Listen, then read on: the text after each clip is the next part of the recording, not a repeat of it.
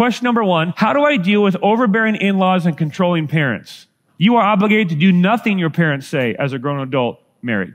Nothing. In fact, you have an obligation to assure that their attempt to exercise authority in your life isn't successful.